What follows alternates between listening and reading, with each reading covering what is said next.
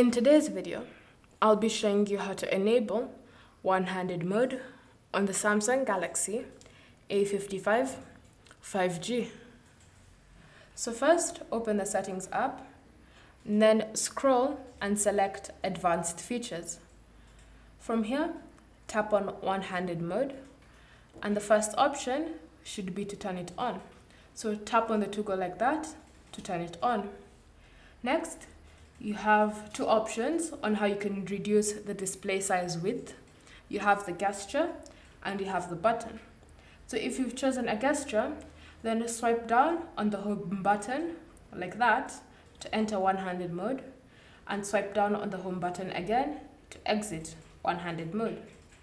If you've chosen the option button, then just double tap on the home button and then double tap again to exit.